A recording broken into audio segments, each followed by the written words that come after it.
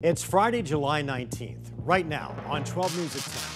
I'm Bianca Bono in Phoenix, where police confirm a missing woman is now at the center of a murder-suicide investigation.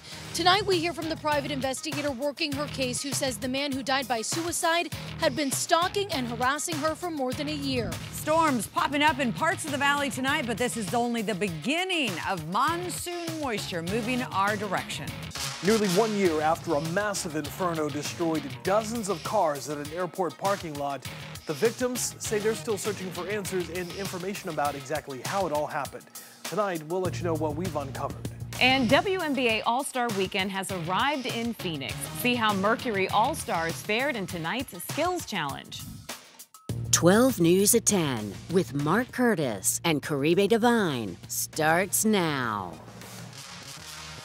And we begin tonight with police confirming to us that a 25-year-old woman who's been missing since July 1st was murdered. Loved ones say that Doris Maricela Aguilar left her house to go to the store that night.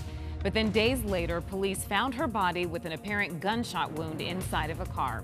Good evening and thanks so much for joining us for 12 News at 10. I'm Caribe Divine. I'm Mark Curtis. When police found her body, she wasn't alone. 51-year-old Juan Cuellar's body was found in the same car, and he had a self-inflicted gunshot wound. 12 News journalist Bianca Bono is live outside of Phoenix headquarters tonight, where a murder-suicide investigation is underway. Bianca? Guys, police say they're not ready to confirm who killed Aguilar, but a private investigator who's been searching for her tells me that she had been concerned for her safety, and Cuellar had been stalking her for more than a year. We knew he had been stalking and harassing her. A disturbing case ending in the worst possible way. She had made it clear to her family that she was scared of him, to the point that where she had told family if something happened to her, that it would be him that would be responsible. Steve Fisher is a private investigator who was looking into the disappearance of 25-year-old Doris Maricela Aguilar, a young woman in the valley who immigrated to the U.S. from Honduras. A hard worker supporting much of her family back home with a passion for health and fitness. She went missing the night of July 1st. Right away, Fisher wanted to find Juan Jose Valise Cuellar, a 51-year-old man he said had been stalking and harassing Aguilar for more than a year. He was obsessed to the point where he had a picture of her taped to the back of his cell phone. Fisher said the two knew each other from working at the PetSmart distribution center, saying Cuellar was fired for inappropriate advances towards Aguilar, but that didn't stop him. Then he started showing up at gyms. She switched gyms multiple times, but there were messages too, some telling her he loved her. Others were threatening. One of the most concerning clues, the last Facebook post from Cuellar from late June, reading, "Getting my membership back at the gym. See you soon." Before Aguilar was last seen, she said she was running to the store. That's where her car was later found abandoned with her personal belongings inside. Days later, Phoenix police made a grim discovery. 2 bodies inside of a car near a gym at 75th Avenue and Encanto. They ultimately identified them as Aguilar and Cuellar. Both of them suffered gunshot wounds. One's gunshot wounds was determined to be self-inflicted, and Doris's weren't. As police continue to piece together exactly what led up to the murder-suicide, Aguilar's family is now trying to make sense of this tragedy, creating a GoFundMe, hoping to bring the 25-year-old's ashes home. It's just so sad what he did to the family. It's just heartbreaking. And Fisher tells me just a week or two before Aguilar went missing, Cuellar again showed up to the gym that she was working out at, and she came home crying.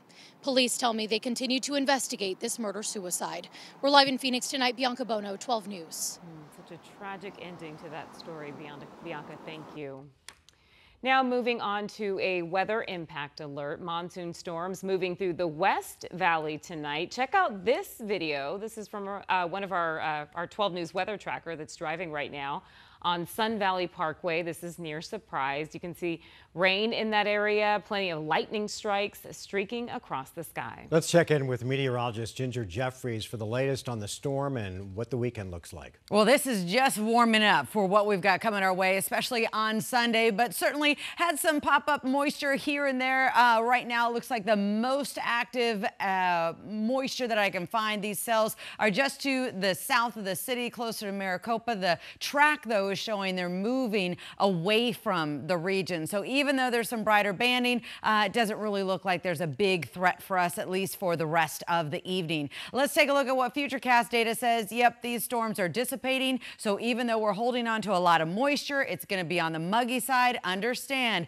this is just the beginning of a monsoon flow that's going to take us through the middle part of next week. So the monsoon meter, we are upping the ante, especially for the higher elevations. We have a 5 for northern Arizona, the White Mountains, and southeast Arizona. For the valley, a 2. That means we're looking for scattered storms, hail, and lightning. And of course, any of these storms have the potential of creating dust storms for us. So as monsoon storms are gearing up for Sunday evening, remember, heavy downpours, possible blowing dust, and reduced visibility if you are going to be out on the roadway. However, the monsoon moisture, that's not our only weather concern. We still have the excessive heat warning for tomorrow, as highs are going to be in the 1-teens. I've got details on that coming up. My full forecast. Back to you. Ginger, thanks. New tonight, Phoenix police have made an arrest in a triple murder.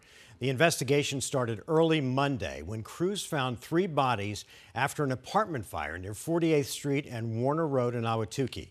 Police identified the victims as 27-year-old Marissa Honeycutt, 25-year-old Anthony Cesarelli, and 37-year-old Sam Lott.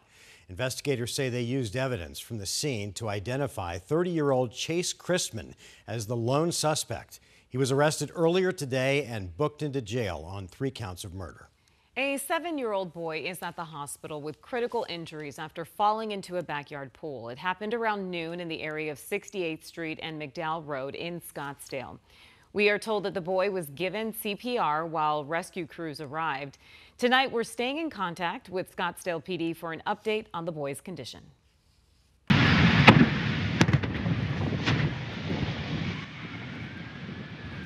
Tomorrow marks 1 year since a massive 4-alarm inferno sent propane tanks flying into the air and torched dozens of cars not far from Sky Harbor.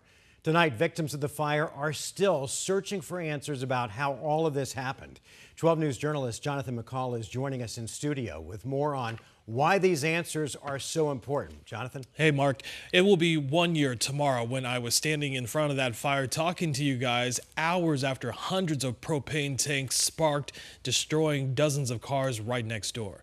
The property tonight is cleaned up, but some of the victims still trying to fix the mess caused from it.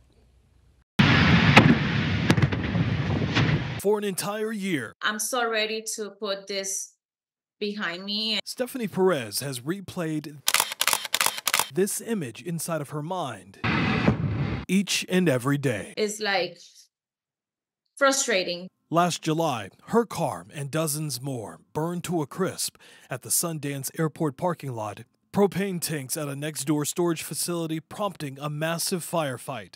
Tanks shooting like missiles from that intense heat as black smoke filled the skies. And as soon as I saw the picture, I knew my car was gone. The mother of 3 says after finding her car destroyed, getting back on her feet has now cost her around $50,000. She says her car was completely paid off, but she didn't have comprehensive insurance. Plus, I had to get a brand new car. Not a brand new car, a second-hand car, but now I'm making monthly payments. But she's not alone. She and the other victims who also had their cars destroyed in the fire are now part of a Facebook group where they continue to push for answers. We haven't heard nothing from no government, nobody. A year later, those burned out cars and propane tanks have all been cleared from this scene, but there are still so many questions these victims have. They say they want to know exactly who's responsible for this and how did this all happen. Phoenix Fire telling us it's now finalizing the release of an 87-page report on the fire. As for who can be held responsible, well, that one has multiple layers. 12 News has learned the federal government actually owns the property through the Bureau of Reclamation, but it's up to SRP to manage it.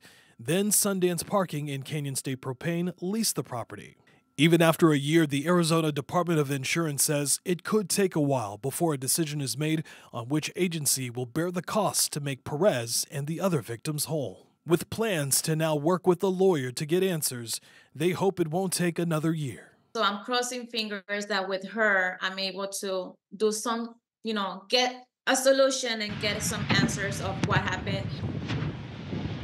And Jonathan, it's already been a year since this happened. There's still so many questions left. Have police or fire released any more detailed reports on what happened that day? Actually, right now, according to Stephanie Perez, the only report they've received so far is just the police report, which doesn't provide too many details on exactly what may have sparked this. But again, 12 News has learned, and we've been in contact with Phoenix Fire, that they are working on releasing that report to us, all 87 pages.